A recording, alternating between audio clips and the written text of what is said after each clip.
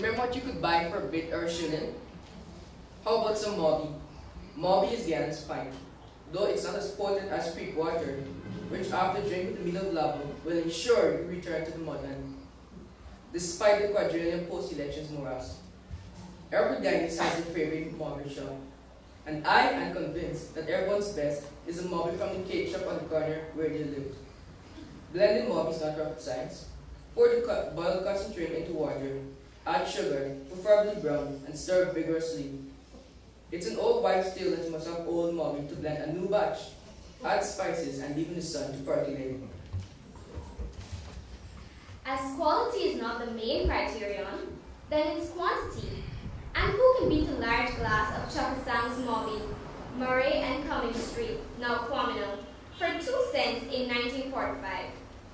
Runner-up would be in the early 50s, Mount Eagle Soup, Camp and Regent Street, after games on Thomas Lands. Lest my locations are queried, there was a Mount Eagle at Wellington and North Road opposite the Chinese Silent Temple Lodge. South side, across the street, was Derek's Lemon in the marble bottles, which mixed with mauby equaled any shandy, or better, cream soda and carnation milk. Recently, I paid $1.50 US in Orlando, Florida for a medium glass of mauby that had enough ice to sink the Titanic. How about some black pudding? Guyana's weekend gourmet food, better than the Scottish haggis, but then they don't add married man pork. My first encounter with this delicacy was around 1944. Jimmy's in Bob Street was the best during World War II.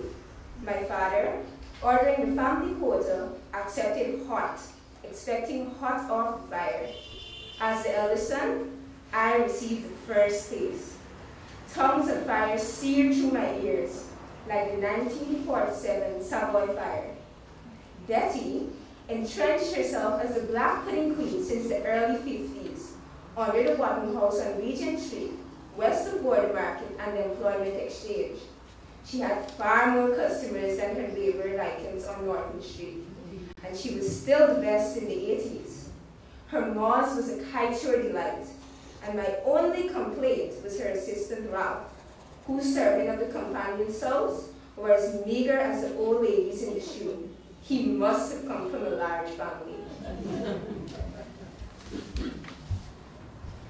Another black pudding delight was the vendor with huge bandaged legs outside the Grapevine Round Shop at Rob and Cumming Street, always sold out before the 6 o'clock beat.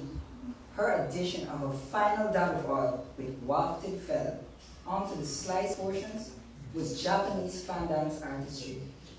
The best ice cream would be a toss-up between Demico and Sterling in the 70s, and this was only because Brown Betty's, after 40-odd years of sustained excellence, had become too frothy. Brown Betty introduced popsicle, fudgicle, and creamsicle in the late 40s, and before the 1945 Booker's Black Friday was located on Hink Street. At the local Mel's Diner, you could get a great milkshake and egg sandwich for 18 cents. After Nifty's Soda Fountain in the late 50s, freezer fresh on Camp Street, in the old shoe all premises, was another ice palace delight. Cyril's Garage on Thomas Street made all the cone cups. Today's young ones are thrilled and entertained by TV, video games, Game Boy, and $100 ransoms from permissive parents who spoil them rotten, but stun their growth, stifle their imagination, and restrict maturation. My generation was encouraged, motivated, coaxed, cajoled, inspired with the promise of a penny to buy sweetie. Let's ponder a while what's a penny. 3 pence, a bit, a shilling, procured for us yesteryear in our Eldorado, Guyana. Our Jim, that's a penny, purchased 3 10-inch sticks of homemade sticky sweetie, colored darker than the brown ingredients from the huckster's tray at the public school gate.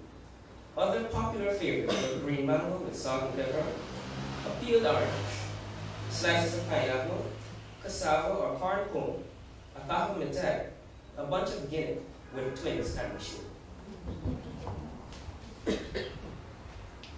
At the parlor cake shops, a wide variety of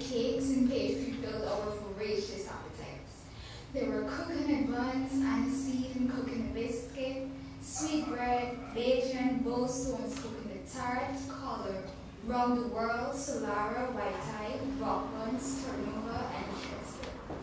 Now Chester was unsold bread returned, soaked, and baked.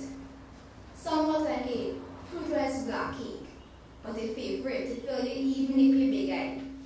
For more than a penny, the gourmet pastry would be pine tart, patties, Chinese cake, or cheese straw. A penny bought shaved ice colored with a spectacular rainbow of colored syrups from the reused Grenadine bottles stacked on the ring shaved ice cart. Add condensed milk to hide